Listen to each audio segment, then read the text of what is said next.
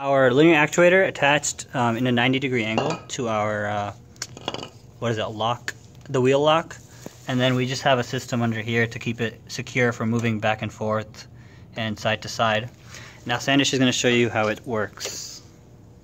Yes, I will.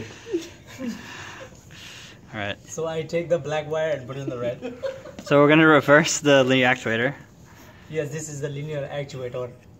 Come on, dude. Oh, there it goes. It is very cool. So we can turn it both ways. So now can you? Go on the other way. That bolt is gonna break down. So we can turn both ways, and actually it's almost the maximum turn rate. So our next step will be just making this more secure. Yeah. Oh, dude, it hits this. You see? So we need to cut this off a little bit. You see, this wheel is hitting that.